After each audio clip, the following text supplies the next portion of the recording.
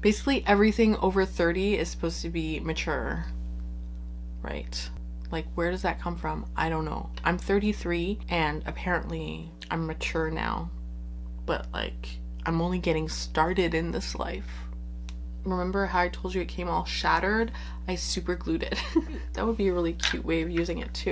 I just kept reaching for it and I really liked it. And you know what? I think I put a dent in it. Powdery, but not an old school powdery. The modern interpretation of powdery, which to me is...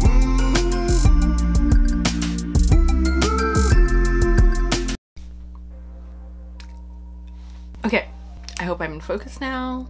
Am I in focus? Hi everyone, welcome back to my channel. I'm Charlotte. If you're new here, I do videos on beauty and fragrance. And if you're a returning subscriber, welcome back. Thank you so much for being here with me today. Today I want to share with you all the perfumes that I wore in January.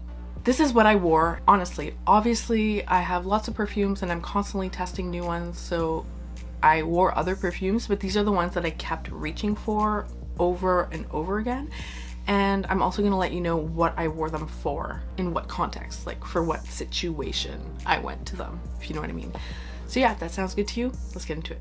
Okay, so my first category was the scents that I picked up when I just wanted to really be overpowered sort of by a fragrance. I wanted to be completely like caught in a scent bubble. And usually it's when I was going outside in really cold temperatures. So I live in Eastern Canada, so you know, it gets to minus 20 Celsius pretty often. And so the fragrances that I really kept reaching for really cold weather were Angel Muse, the Eau de Toilette, and this is a perfume that I think I mentioned already on my, yeah, I'm pretty sure I already mentioned on my channel that I had a little bit of trouble with, or that I wasn't sure about. I love it, you guys know. I love it. I absolutely love it, and it really does come alive in the cold. It's amazing. It has that chocolatey undertone, which honestly I don't know that I would have identified it as chocolate. It's a patchouli more that's kind of like giving a vibe of chocolate, I guess, but I really like the passion fruit at the top. Is it passion fruit? I think it's passion fruit. It seems like a combination that wouldn't necessarily go well together, but it just works. It works. It really works in this. It's so good. It's so intoxicating. And my other choice for this was Mancera's Instant Crush. Similar to that one, extremely potent, enveloping. You will leave a trail. Everyone will smell you.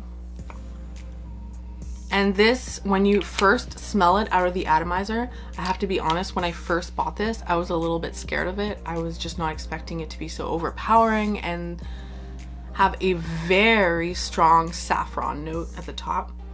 But when you spray this and it mixes with your clothes and your skin, it's just this beautiful, rich, velvety, warm amber. And it's really addictive, and it still has that spiciness from the saffron. I think it's well done. I really like it. It's not for the faint of heart. Both of these I think are not for new noses. A new nose is, to me, is someone who can be like, oh, I like that or I don't like that, but they don't necessarily know what they're smelling and they can't necessarily tell perfumes apart. So for example, someone who would think that like Flower Bomb and La Vie est Belle smell the same, like totally different perfumes, to someone who's smelled a lot of perfumes, but to a new nose they might smell the same. I think to a new nose these would be off-putting. I think it's too much. It would be too much. I don't think that these are safe blind buys for anyone who's new in perfume. If you have experience with perfume and you don't have these already and you haven't tried them and you like that sort of really rich, over the top, enveloping cold weather scent, these are really good. I really enjoyed them this month. Okay, the other scents that I had, and it's funny because I kept putting them on when I was gonna go train or work out. When I was reaching for them, what I was looking for was to be uplifted. So these are still winter heavy hitters, absolutely.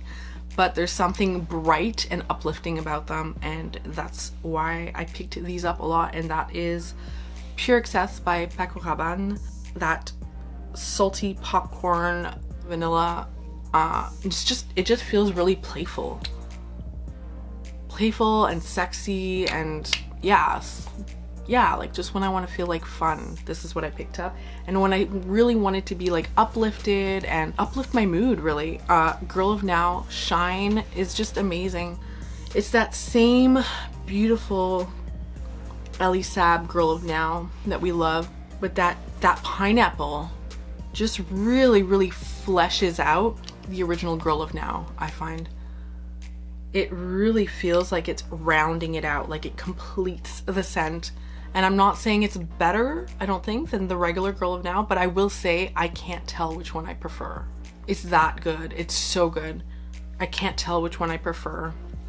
And they're not actually that different, but this one has that brightness, that juiciness from the pineapple. I think I've said it before that like the pineapple is like the rich fruit, right? So I reached for this a lot in January. And then next up, I have 3 scents that I kept reaching for either when I was going to bed, getting out of the shower, or waking up and getting ready for the day and having my coffee in the morning. So the after shower scent was very surprising to me, and I kept reaching for it, and it's not a after shower scent, I don't think. But this is by Narciso Rodriguez. This is Narciso Rouge. This is the one that usually comes in the red cube, but this was a limited edition, what they call generous spray bottle, because it has a very huge spray, generous spray. And this is a very powdery, but not an old school powdery, the modern interpretation of powdery, which to me is like that creamy iris powdery with the tonka bean. Really beautiful. At first I thought it was too powdery, but I keep reaching for it when I get out of the shower. So it seems to be something I really like to wear out of the shower when I'm just like in my bathrobe and I want to read a book or get ready for bed, or yeah, but not necessarily a bedtime scent, okay? It's my out of shower scent. This one. Next up, again, I'm so surprised because I didn't think that this was a love at first sniff. I thought it was just okay, but I just kept reaching for it and I really liked it. And you know what? I think I put a dent in it. And that is Dolce and Gabbana, the only one, the original. And this is a coffee fragrance, but I definitely get more of the coffee in this than in some other coffee scents like Black Opium. I don't know, maybe that's why I kept reaching for it in the morning. It's almost like I craved it. But really beautiful coffee scent. See, this for a new nose I think could please you. It's not complicated. It's pleasing, it's yummy. There's something a little bit fuzzy in it, which let me know down in the comments below if you have another word for that. What I mean by fuzzy is, I don't know, it's like this weird sharpness that actually, because of that, I wasn't sure that I would reach for it, but apparently I don't mind it. And look, do I have a dent? Oh my god, you guys, I think I have a dent. Okay, that's what I was gonna say. You know what the fuzziness is, I think? I think it's the violets. And I've said it before, I don't think I'm a huge violet fan. In this, it's okay though, it's subtle violets. It's not strong violets, it's subtle. But I do smell the violets. Violet, coffee, and caramel. It does have other stuff in it too, of course, but that's mainly what I get. Really beautiful, really nice. I also think that the bottle is very classic. You know, like you can't go wrong with this. It's glam, it's beautiful, it's solid, it looks great. It's not delicate, you know, you're not gonna break it by accident. Solid cap, you could lift up like this without it falling off, if you know what I mean. And lastly, but certainly not least, we have R.E.M. by Ariana Grande. And this I wore at bedtime. I wore this a few times at bedtime. It was really nice. Remember how I told you it came all shattered? I super glued it. I super glued it back together. I think it's so cool. I love it. In the comments down below, a subscriber said that she used these as like a holder for all her little decants, which I think is so cool too. Like, that's so cute. That would be a really cute way of using it too. Anyway, I'm supposed to talk about the perfume, right? This is that salted caramel lavender. It's really, really, really nice, you guys. There's something very, very comforting about it in a slightly more mature way. And by mature, I only mean not juvenile.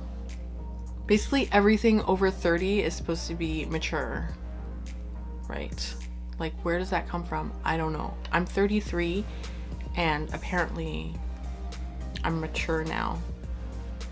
But, like, I'm only getting started in this life, right? So there you have it. Those are my most worn scents of January and what I consider to be really good winter heavy hitters. Let me know down in the comments below if any of these or fragrances you wore a lot too this winter. I'd love to know, and if there's any other one that you think I would like to, if I didn't show it to you here. Thank you so much for watching. I really hope that you enjoyed. If you enjoyed the video, you might want to go and check out my Instagram too. I've started becoming more active on my account there, and I'm sharing content that I don't share on YouTube. So if you're interested in knowing my first impressions on any of the scents I receive in the mail, any kind of hauls I do or unboxings or anything like that, go check it out. Yeah, thank you so much for watching. I really hope that you enjoyed. Please subscribe to the channel if you haven't already and ring the notification bell so you don't miss a video. And until next time, please take care of yourself. I will see you very soon.